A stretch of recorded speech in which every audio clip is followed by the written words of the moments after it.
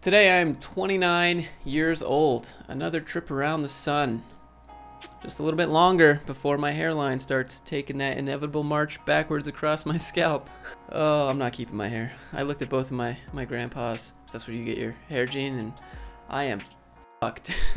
I'm 29 years old. I'm in the last year of my 20s. I feel like this has been the most formative phase of my life. I figured if I could maybe help you learn a thing or two from things that I learned, then this would be a decent value-added video that's not just talking about corporate the whole time. One of the main things that I've learned from 20 to 29 is to stop caring what people think about you.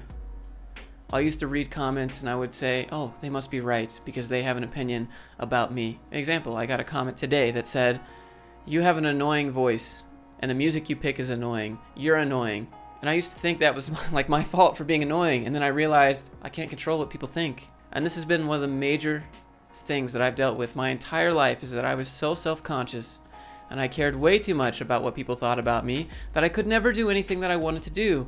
I could never just be myself. Caring about what people think of me has been the #1 thing that has stifled my growth in my life, in my opinion. Another thing that happened over these few years is that I stopped feeling sorry for myself.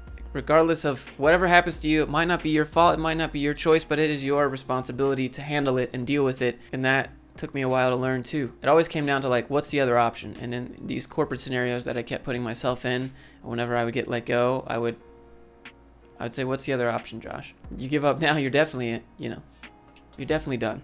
So I stopped playing the victim. One of the things that I'm really surprised at, being 29 years old, is that I don't feel like I'm 29.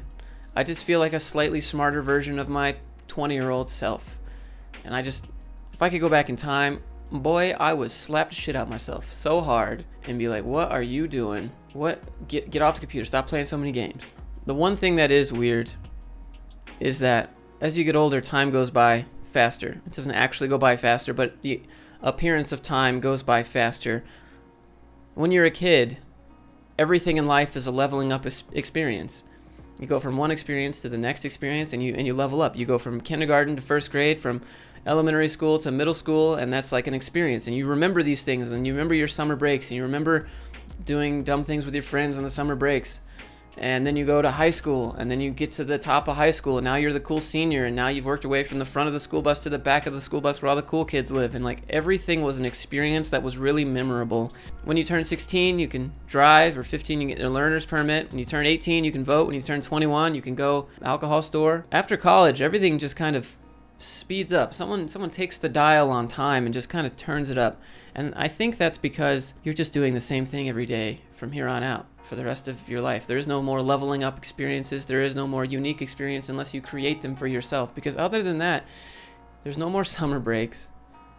There's no more moving from this to this. You might get a promotion or a salary increase, but for the most part, you're going to be doing the same thing every day for the rest of your life. And the time that I did have those jobs, when that happened, thinking back, I don't really have any memorable experiences from any of that. It was just time from my life gone. And that's been the weirdest thing about getting older, is seeing the days go by faster. When I was at work, days would just blur, and it would be Monday, and then it would be Saturday, and then it would be Monday again. And that's the weirdest thing, I think, for me so far. For a majority of the first part of your life, you're just kind of on rails, and it's just kind of like this experience that you get pushed through from kindergarten to school and to college, or if you choose to go to start working. But like for the first part of your life, you're on rails and everything's super exciting and super memorable, and there's a clear step up every single time.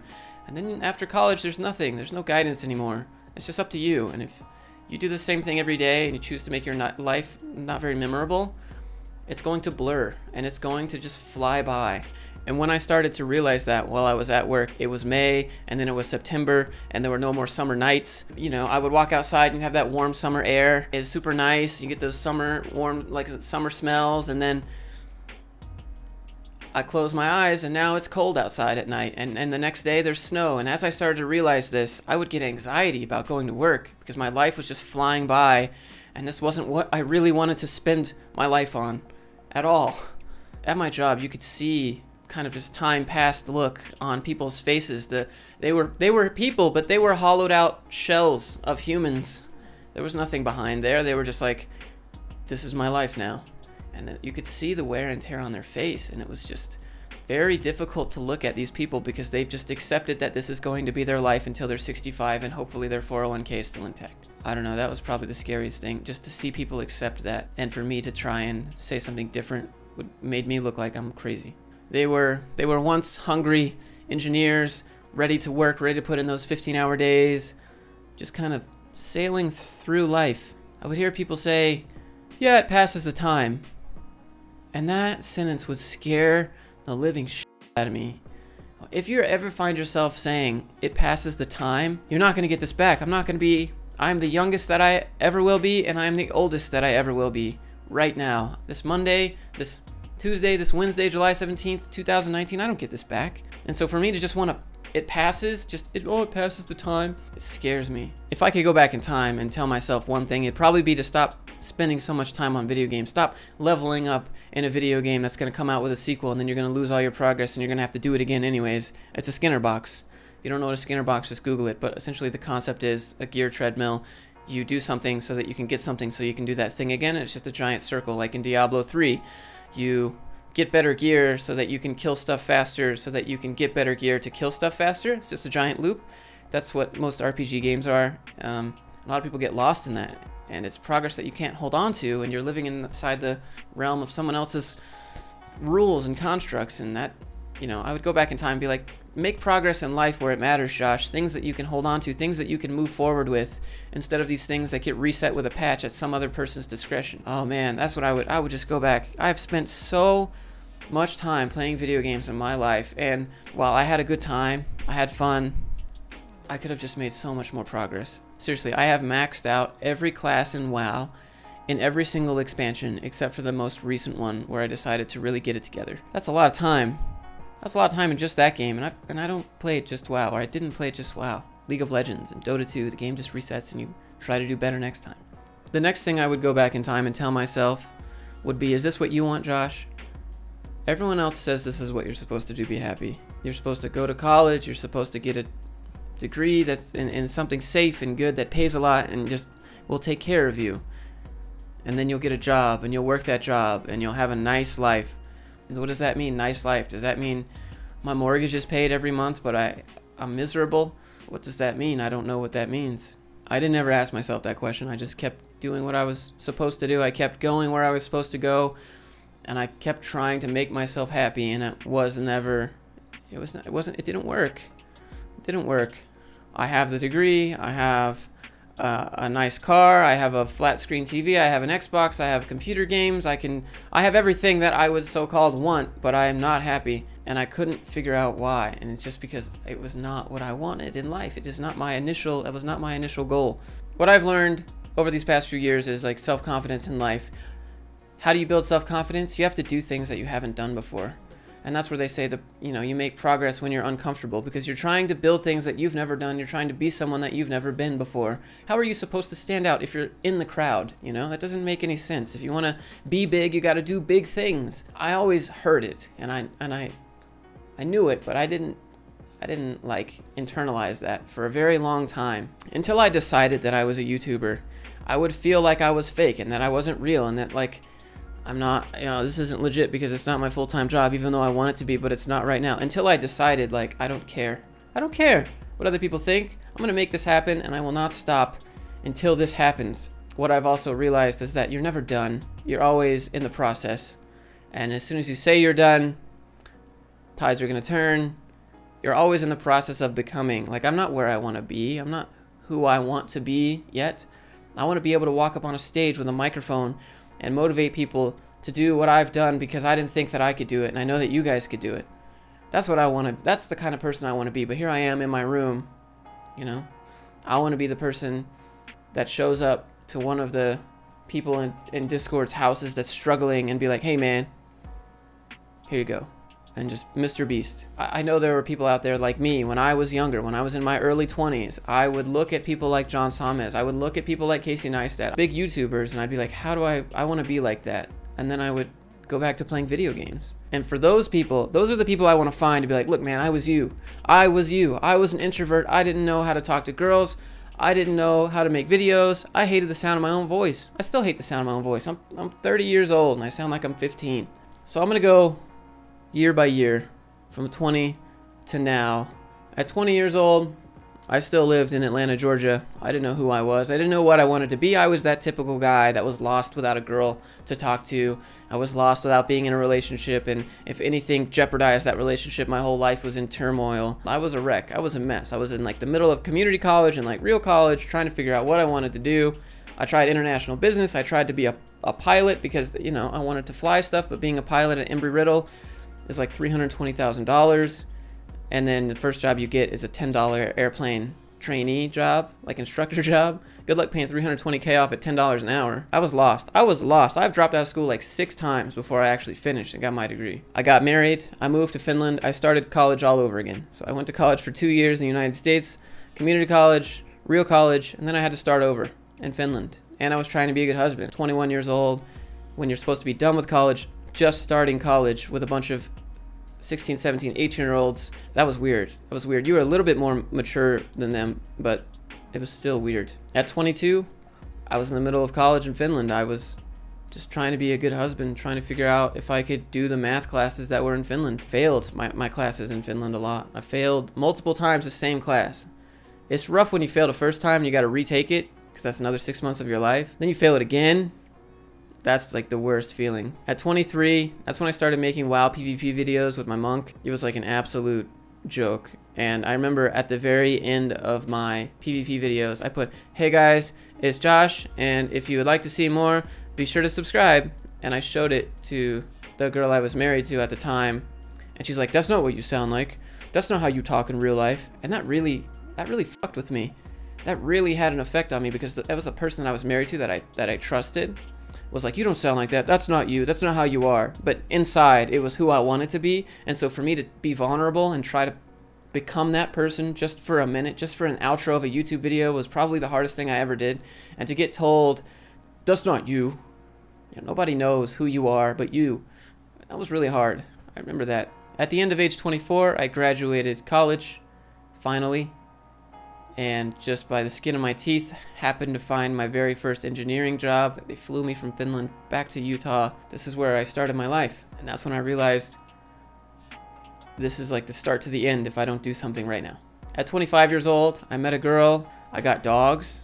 They were both rescue dogs. Much as I love puppies, I feel like there's so many more dogs in humane shelters that deserve a good life. And so the white dog, his name is Oko. It's a Finnish name.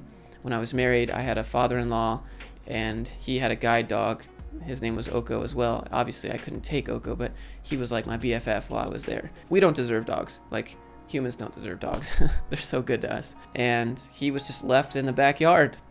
So he grew up in the backyard. Like, fireworks don't bother him, lawnmower doesn't bother him, vacuum doesn't bother him. None of the stuff that scares regular dogs doesn't bother him, because he was just an outdoor dog that never had any other, he never got attention, he never got anything.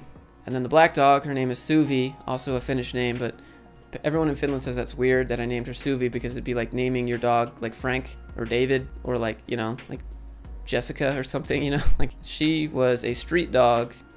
I don't know. Every day I wake up, I just try to be the person that my dogs think that I am. I always remember, I spend a lot of time in the morning with my dogs. If you guys ever want to see a day in the life, I spend a lot of time with my dogs, because to them, I am their whole world. They have nothing without me. But to me, they're just a piece of my world. And so I always try to remember that, like, I am their everything to them, you know? I feed them. I let them outside. I take them on car rides every day. At 26, that's when I had my remote job, making $65,000 a year. And I was really concerned with what I was doing with my life, because at that point in time, I had a remote job. It paid enough, more than enough, that I needed to live. And I played a lot of WoW, and so instead of making progress on the things in the back of my head that I knew that I wanted to be doing, like making videos, but I didn't know anything about camera gear at the time, I didn't know anything about lighting, I didn't know anything about how to speak to the camera, how to look at the lens, I didn't know any of that, but I knew that I wanted to do that. But again, it was a lot easier to just level up in WoW instead of real life. At 27, I was working my last programming job, my last job that I've ever worked. I bought a house. Everything that I did as soon as I got that job was an investment for a safety net. So this house, I bought this house. This house was built in 1939. I have one wall socket. I don't know. This house was, I think it was like an actual trap house. I traded in my dream car. I had a 2-door Jeep Wrangler. I love Jeeps. I like kicking the doors off, taking the top off, just cruising around like a go-kart. But I had to trade it in. because I needed something to fall back on, like Uber and Lyft or Amazon delivery or whatever it was at the time. Like, I knew that was just an easy fallback to have if I ever lost that job, and then I could create money for myself, like boom, on demand. 27 to 28, and still to this day, I read so many books. And you always hear these inspirational speakers talking about how they read books and how the books changed them. Oh, and it feels so cliche to say that that's true. Gosh, it feels so cliche, because you're like, it's just a book, how could that change your life? And then you hear things in books that justify your own mentality that you've never heard anyone say before.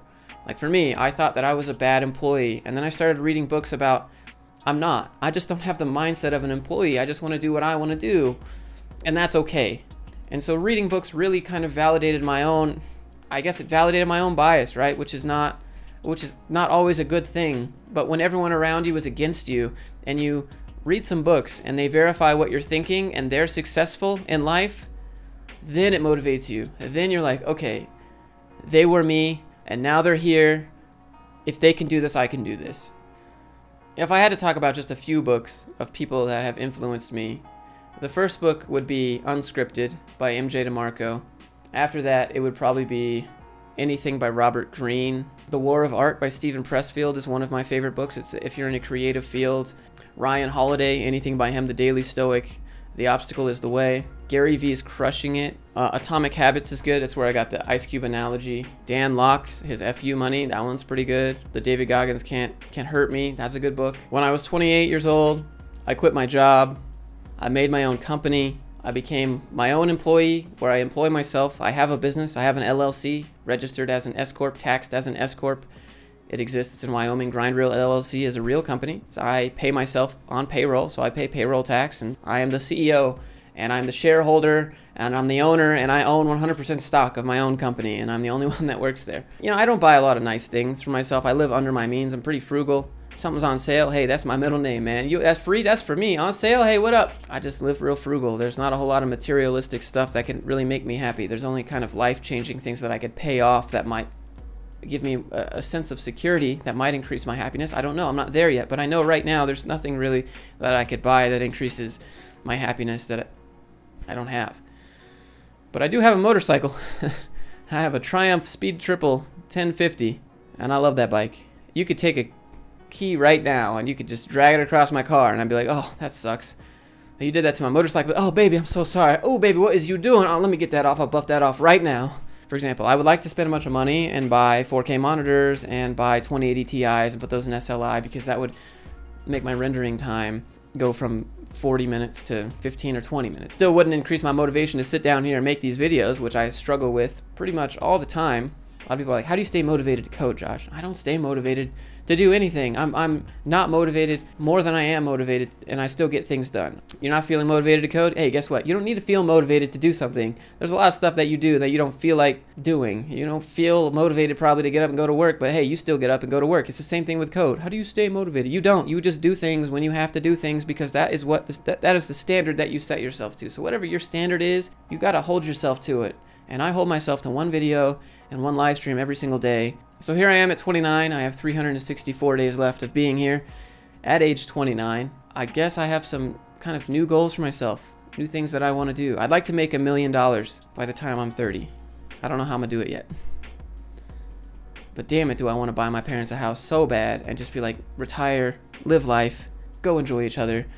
You guys have fought and fought because money problems, and can just go live your life. And I want to pay off stuff, and I want to go help the people in the Discord that have been here from day one, and I want to go do things for people. I just want to, I don't know how I'm gonna do it yet. When Casey Neistat turned 30 on his 30th birthday, he started his vlog journey where he made a vlog every single day.